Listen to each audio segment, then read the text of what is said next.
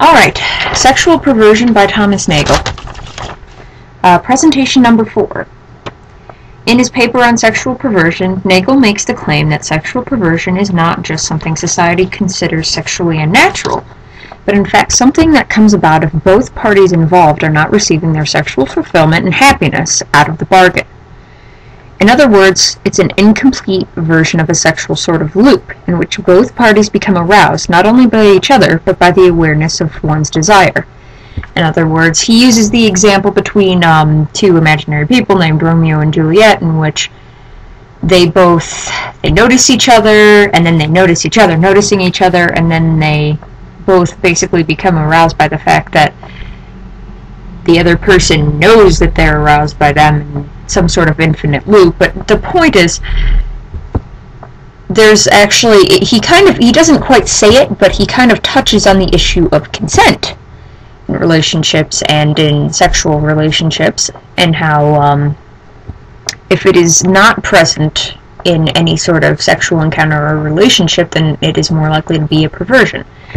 Now, he also states that to elaborate on his point on what is a sexual perversion, Nagel cites sex with animals who only have some sort of awareness of the other and the situation and cannot fully realize their own sexual awareness as a perversion, because, you know, obviously they can't completely if a human tries to have sex with an animal, they're not going to completely comprehend themselves in that sexual situation, and therefore that loop cannot be closed. It's like an unclosed circuit. It doesn't work, and that becomes a sexual perversion under Nagel's definition. Compare that to when he talks about the views many people have on homosexuality as a sexual perversion, and this paper was written in 1969, so that's changed a bit, at least.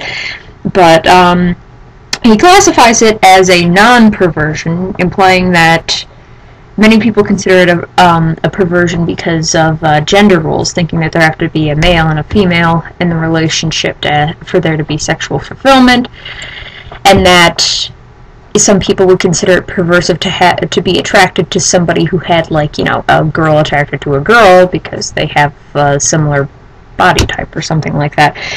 But he says that it doesn't classify as a perversion because gender roles do not need to be present in order for there to be sexual fulfillment of both parties and sexual awareness of both parties, and that's what keeps it from being a perversion. It's a perfectly normal and consensual sexual act. There's no problem with it.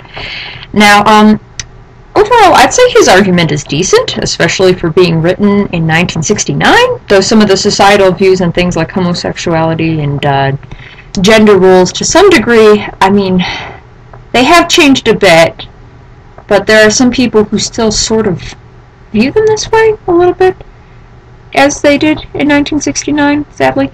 But I won't get into that. He could have gone into more detail when he was talking about S&M. I kept waiting for him to note that as long as both the sadistic and masochistic parties were fulfilled and aware of each other's desires and arousal, and also safety, then the act was not technically a perversion, but he kind of shied away from doing that. That's just one part I thought I could have improved.